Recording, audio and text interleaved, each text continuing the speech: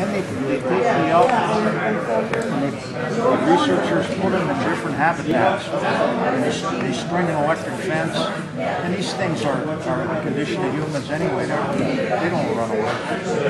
So they leave them for a period of time, like a month, in these different habitats, and then they bring them back. They bring them back to there and they weigh them again.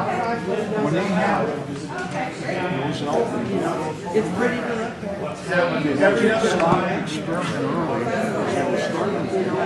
Oh yeah. Elk. Well, we're not talking about Oakville. No. We are not talking But about timber.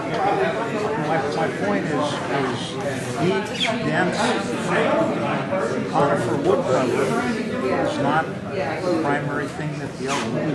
The researchers have said no, just like the cattle people found out 30 years ago, the most important thing for elk is the nutrition and the shape they're in at the end of summer. Because going into the fall, that body fat and good nutrition emphasizes pregnancy rates, it emphasizes how many calves are born, the weight of the calf, and the health of the animal through the winter and coming back into the spring.